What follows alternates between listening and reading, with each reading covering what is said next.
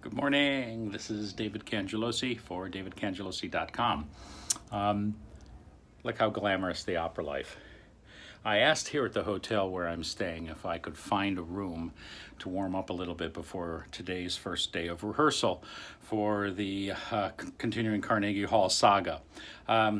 So a friend that I actually met here at the hotel, who works in the hotel, kind of showed me around these little hotel passages and said, if you're really looking for a quiet place that almost nobody knows about, he said, come into this little facilities room where they have some tables and chairs, and nobody will hear you, and nobody will know, and the door is always kind of open. So that's where I am this morning. It's about 10 o'clock a.m., and I have the first little bit of rehearsal in a little while. So I have my snacks ready to go, and I'll do a little warming up in this oh-so-glamorous little table closet. and that's how it is. Show business. All right, talk to you later. Bye.